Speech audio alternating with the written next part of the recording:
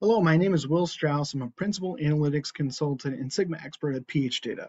In today's installment of Sigma Made Simple, we're going to talk about my favorite custom formatting trick for US dollar currency format that's going to save a lot of visual real estate. These two tables have the same underlying data. If I want to turn this value into currency, your first thought might be, okay, I'm going to go down here to the value, click on format, and change it to currency. But these are very difficult numbers to read, and you end up with a lot less space. By using some custom formatting, so here we go to the value, go to format, and click custom, we're able to add in custom string formatting using D3.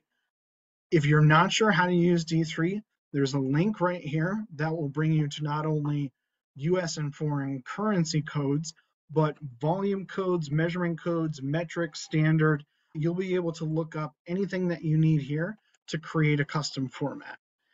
And that's it. This is a great tip because it's a quick tip and it's going to save you a ton of time if you have to deal with US dollar values, and they can stretch from the millions and billions down to single dollars, which is very common when you're dealing with stock data.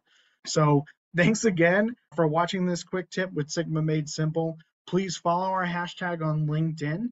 Thank you.